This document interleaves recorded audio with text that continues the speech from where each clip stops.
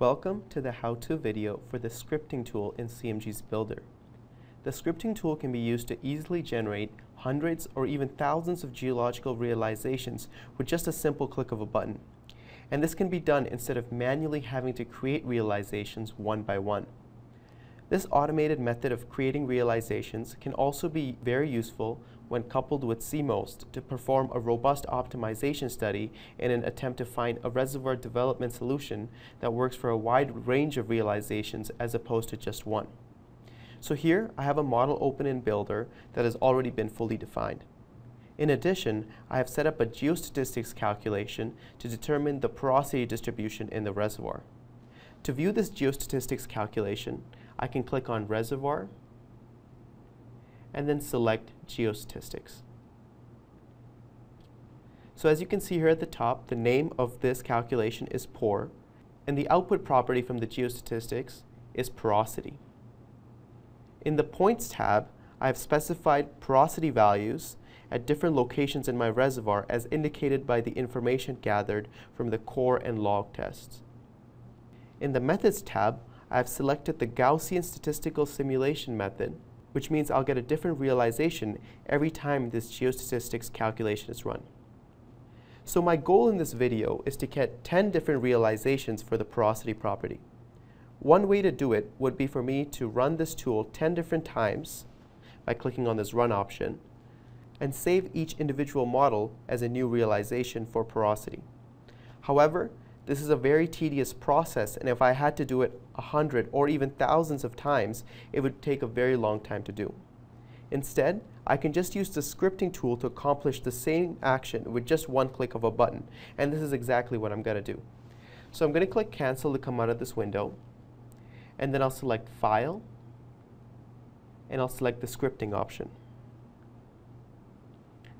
The first thing I'm going to do is click on the arrow here and select New to define a new script. I'm going to name this script Porosity. And then I'll click OK. The first thing I need to do in this script is to add a repeat action loop by right-clicking on the first row and selecting Repeat Action Loop. Now this loop will be repeated the number of times I specify in the Values column. Since I want 10 realizations, I'll specify a value of 10. Now within this repeat action loop, I have to specify the actions that I want to repeat. So what I'm going to do is I'm going to right-click on the middle row and select the option Geostatistical Calculation. And for the calculation, I'll select the pore calculation I had defined earlier in the geostatistics section. So since everything in this loop will be repeated 10 times, as it stands right now, the geostatistics calculation will be repeated 10 times, and each time I will get a new porosity realization. So the next action I need to specify in this loop is to save each new realization in a different file. So to do this, first I need to add a row inside the loop, and I'll do that by clicking on this plus option here at the bottom. Then I'll right-click on the new row that was created, and I have now two options. I can either save the new realization in a new data set, which means 10 different data sets will be created, each with a different porosity distribution, or I can save the property in an include file. In this case, I will choose to create 10 include files by choosing Save Property as Include. So first, I'll set the prefix of the include file to be porosity by just deleting all of this and specifying porosity. I'll leave the array saving method as default, and I'll change the saving type to be only Save Include File.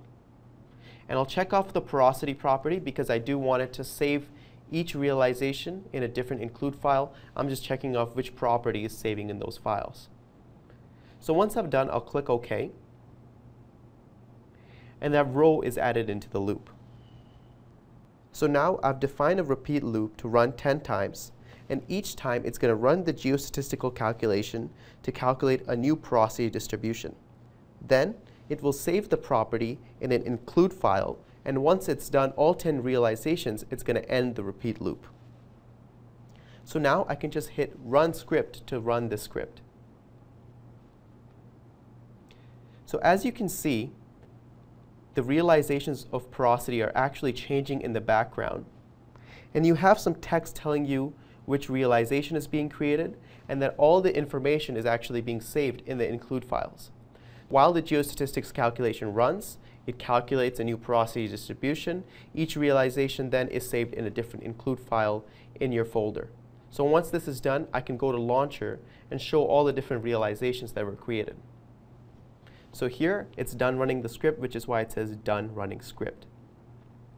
Now if I navigate back to my Launcher, in my folder, I have 10 different realizations, each realization holding a different porosity array.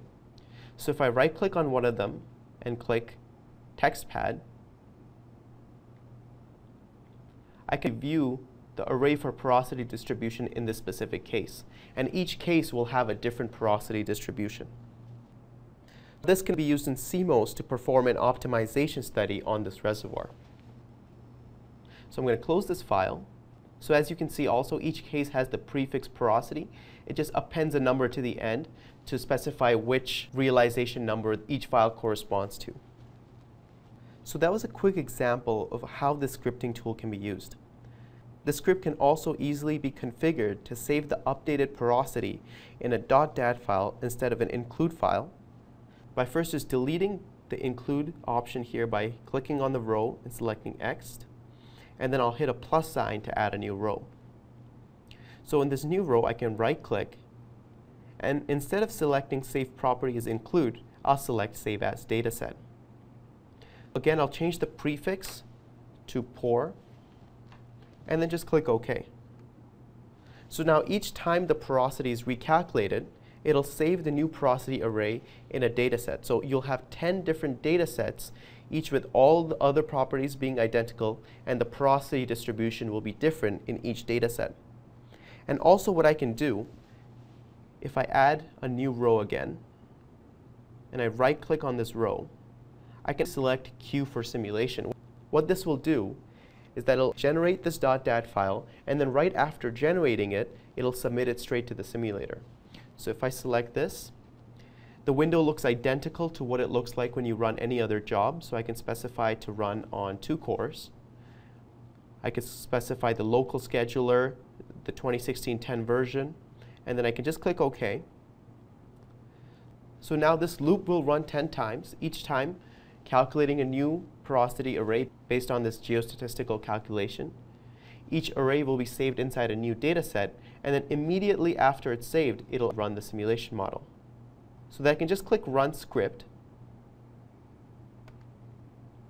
And now as it generates the realization, you'll see that it saves the .dat file, and then it'll submit the .dat file to run. So if I go back to Launcher,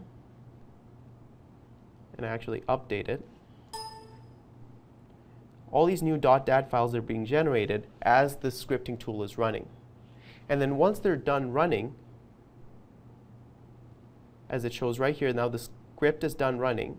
In Launcher, those datasets will be submitted to run. So all the datasets have already shown up here, and now they're going to run automatically. So the great thing about this is now you can create 100 different realizations if you wanted, and then just submit them to run right away. And then you can see the effect the different realizations are having on your simulation results. So that's how you can use the scripting tool to automate the creation of realizations. Thank you for watching.